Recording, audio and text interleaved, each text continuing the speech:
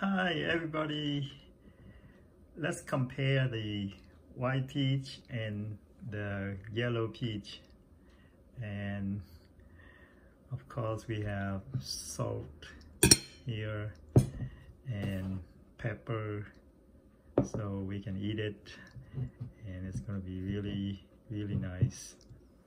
So you can see, tất cả mọi người chào cả nhà. Nhà có thể thấy được trái này là trái đào trắng. Mình đã cắt ra một miếng và bên ngoài khi mà nó chín thì nó sẽ da nó đổi thành màu đỏ, nhưng mà cái thịt bên trong nó vẫn còn trắng. Đó là tại sao mình gọi nó là đào trắng. Và đây là một miếng đào trắng đây, rất là ngon lành. Còn trái này là trái đào vàng thì nó chín quá rồi cho nên nó đỏ luôn. See, the outside is so red, nhưng mà bên trong thì nó màu vàng cam.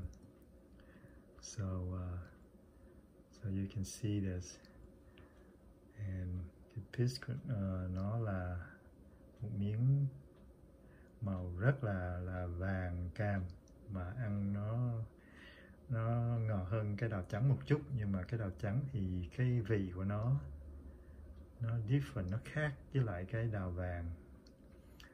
Cái vị của nó rất là lạ, thành ra bù qua sớt lại không ngọt bằng đào vàng, nhưng mà cái mùi vị thì nó lại đặc trưng, lại rất là khác. Very different taste, not as sweet as the yellow peach, but the white peach is very distinctive. It has a very distinctive taste. So yep, so just so everybody know, đây là the difference between đào trắng và đào vàng.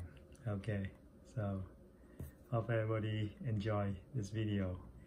And mình thường mình sẽ, like usual, we always eat fruit and salt and red pepper, make it be spicy, salty and sweet.